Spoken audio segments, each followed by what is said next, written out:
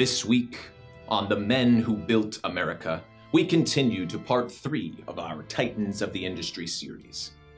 Since the turn of the century, America has been known to visionaries across the world as the land of opportunity. Many have tried, but few have become so deeply weaved into the fabric of American culture that we now can only refer to them as one word: an icon.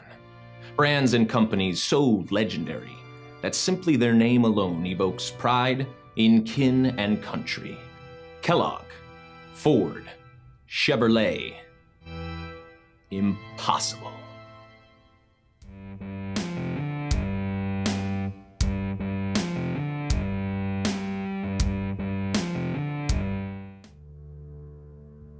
Before laying the foundation of faux meat substitutes this country now rests on, Patrick O'Brown enjoyed a very simple life.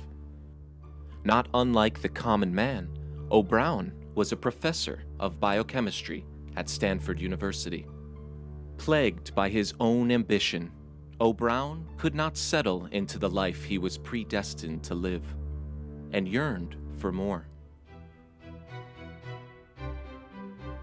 During an 18-month sabbatical, O'Brown and his team of colleagues set out to shake up the world as we know it, using one simple earthly treasure: the clover root.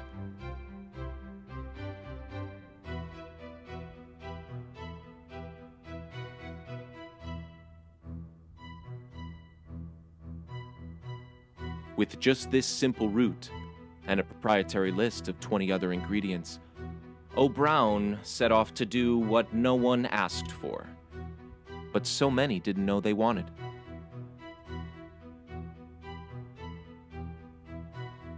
O'Brown took what little resources he had, and only $396 million of Silicon Valley venture capital funds, and got to work.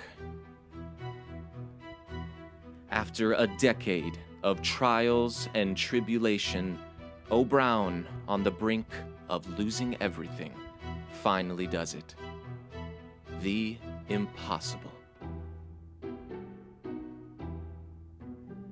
As time went on, O'Brown and his impossible beef swept the nation, becoming a household name in most blue states, and laid waste to his competition. He will now and forever be added to the canon of men we consider titans of industry. Still to come on The Men Who Built America, we profile the brave husband of Amelia Earhart, who, after the tragic passing of his overly ambitious wife, picked up the pieces and began his life anew.